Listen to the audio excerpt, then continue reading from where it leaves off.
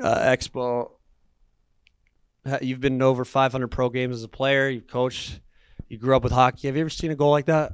It's getting pretty regular, which is amazing. Obviously, Mac is an incredible talent, but the kid just does everything the right way. His work ethic, and for him to do what he's doing in this league at his age.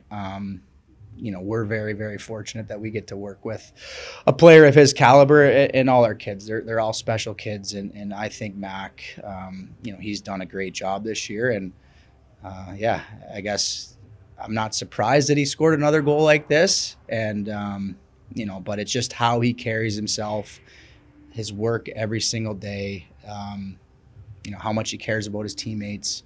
Like I said, it's really fun to be a part of, and we're seeing something special right now. Coach with the squad. Start was, I think, put both sides a little shallow, if you will. But again, this team seemed to get better as the game progressed. What did you like about your team the most? Yeah, it was a weird start. I think there wasn't a lot of flow in the first period. But what I liked about our guys tonight was the few mistakes that we made, that certain individuals made throughout the course of the game. They bounced back right away, and I feel like the resiliency is starting to become pretty regular with our group. Guys aren't getting so down on themselves as a young group.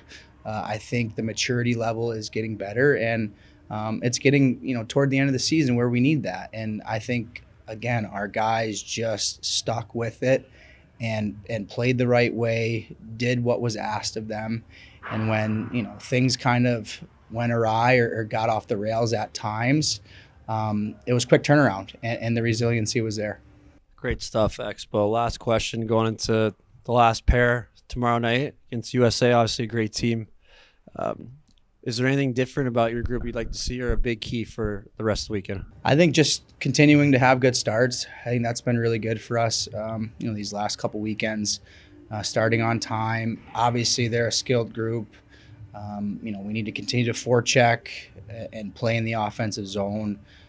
Special teams need to continue to do well for us. But yeah, it's going to be an exciting finish to the weekend with the 17s coming into town. Thanks a lot, Expo. Thanks, Tron.